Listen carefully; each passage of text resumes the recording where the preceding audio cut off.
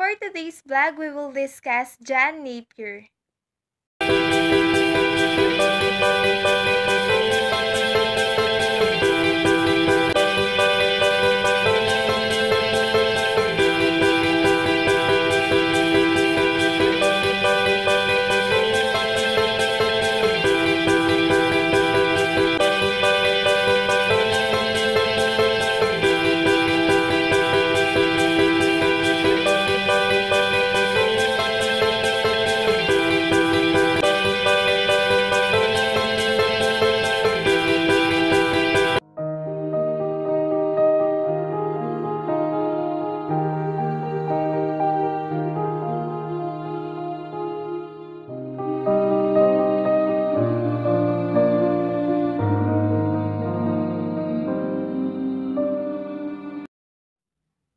John Napier.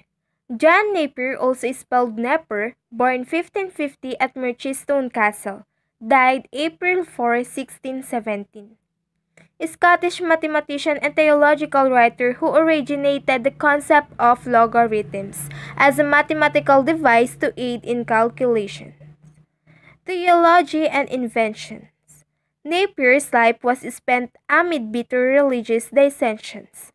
A passionate and uncompromising Protestant, in his dealing with the Church of Rome, he sought no quarter and gave none.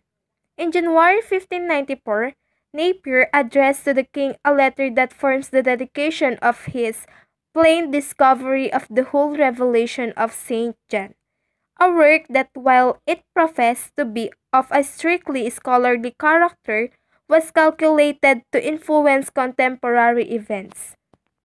Devoted most of his leisure to the study of mathematics, particularly to devising methods of facilitating computation, and it is with the greatest of these logarithms that his name is associated.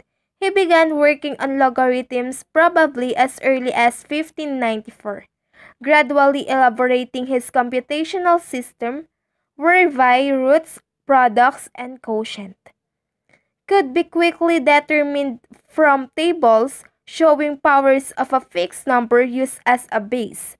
Solutions to this powerful mathematical invention are contained in two treatises.